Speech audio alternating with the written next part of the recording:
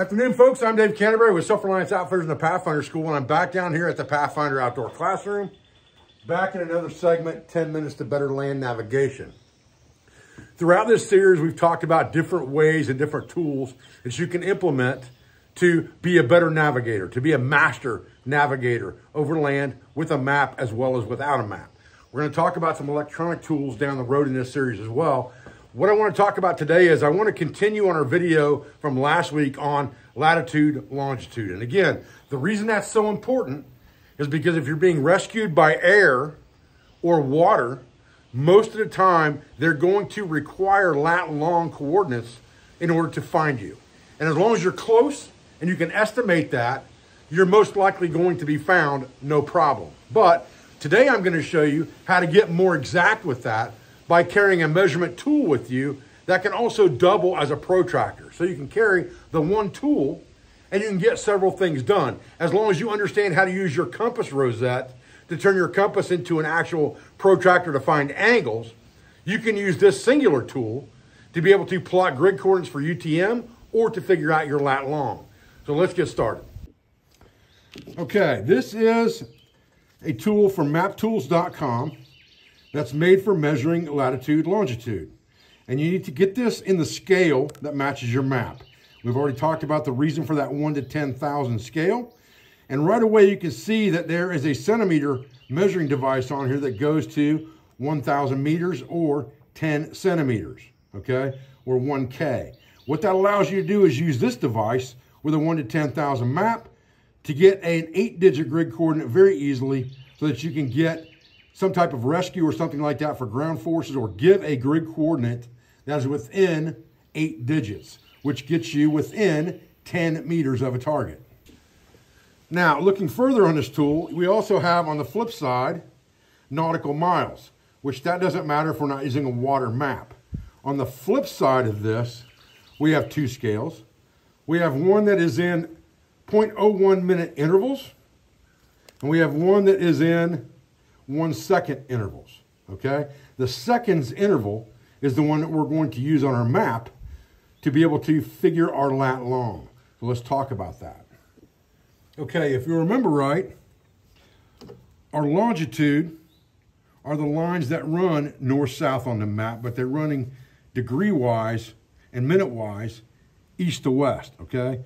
So what we have here is 82 degrees, 30 minutes, 45 seconds. And as we go west, away from the prime meridian, they increase.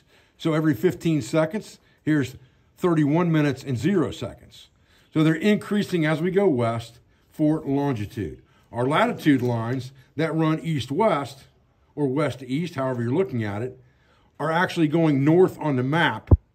And they are starting at 39 degrees, 2 minutes, 15, and increasing as we go toward the pole. So now we got 39.230, 39.245, 39.3, all right? That's important to understand.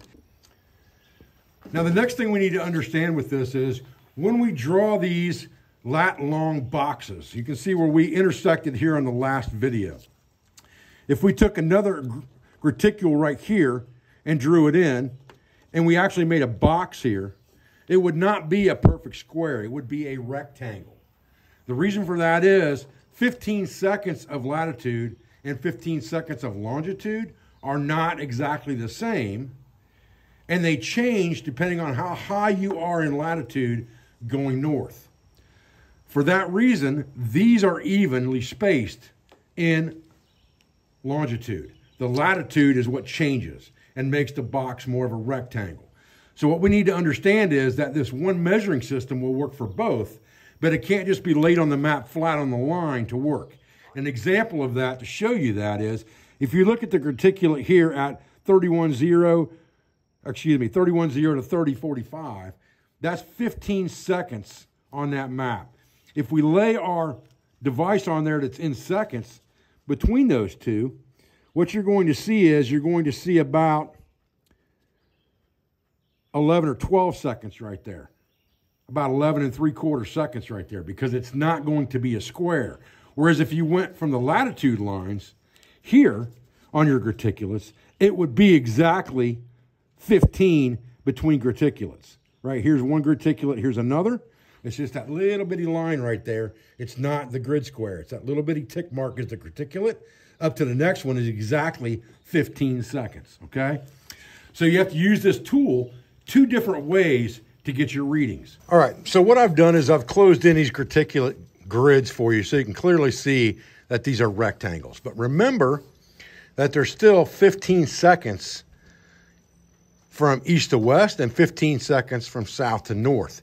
Even though the distances aren't equal, the seconds are. So they do not equate. For that reason, you have to use this measuring tool 2 different ways. Remember that when we were measuring latitude, the measuring device showed 15 seconds laying flat against. So if we go here, we can measure straight up and down just like this to get our seconds that we're going to add. So if our line here in latitude is 39,230, and the next one's 45, that's 15 seconds. We just need to add, you can see that 15 seconds lines up right at the top. So we just need to add 1 second for every mark. So we go 230, 31, 32, 33, 34, all right? So we're 39 degrees, 2 minutes, 34 seconds north latitude. Now, when we measure our longitude, we're gonna have to measure at an angle because again, we don't have the same distance there in all actuality. So what we have to do is we have to put the 0 line at the corner where the graticulates cross the closest to our target. And then we have to angle this so that we get 15 seconds touching the graticulate to the west. So that we're touching the crossing and the 15 seconds on the graticulate at the same time until we are under our target as well, just like this. Then we would count our seconds. So we would start at 82 degrees, 30 minutes, 45, 46, 47, 48, 49, 50 seconds west longitude, all right? So again, we start at the corner with the 0 mark. We rotate up until we get 15 seconds to touch our other graticulate to the west, because remember, this span is 15 seconds. So we're making this simulate 15 seconds. And then we just need to count the seconds up. In this case, it's a little more than 5, a little less than 6. So I just rounded it down to 5. And that's going to get us within 1 second of our longitude. All right, guys, so that was just another quick segment in our 10 minutes to better land nav, explaining how you can use an actual measuring device to find your latitude, longitude within about a second. Now, again, if you're within 3 or 4 seconds, you're going to be very, very close. And you can measure that to figure out how much that would be off. But on our map, we've looked at that and we figured out that if you're within 5 seconds, you're within about 140 meters of a target. So if you're only off 2 or 3 seconds, you're going to be very, very close for someone rescuing you by air or someone looking for you on the water. I appreciate your views. I appreciate your support. I thank you for everything you do for our school, for our family, and for our business, for all of our sponsors, instructors, affiliates, and friends. And I'll be back with another video as soon as I can, guys. Thanks.